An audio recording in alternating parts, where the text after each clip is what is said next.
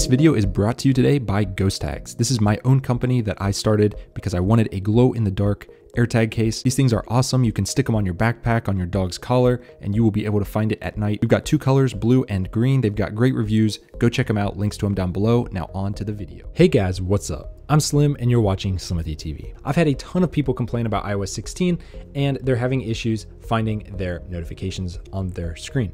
So right now I'm in Do Not Disturb mode, but if I just kind of scroll up, I can see that there were a few notifications and I can see that bar. But I have people messaging me almost daily at this point saying that they are missing notifications. They can't find them with iOS 16. Please help.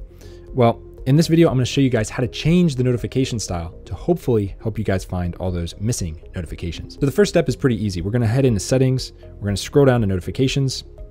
And from here, we're going to have to look at the three different ways we can display notifications. We can either do a count, a stack, or a list.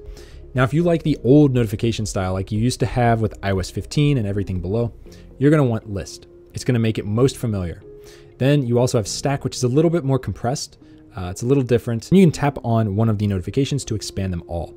And lastly, we have count. That is the cleanest way to do it. And all you'll have is a tiny little number at the bottom that just says how many notifications, like 3. Then you'll know how many notifications you have. Now with the always on display like this, I like to have them as a total list view. So I'm going to unlock the phone here, list view. That way I can see them at a glance without unlocking my phone. It's very useful.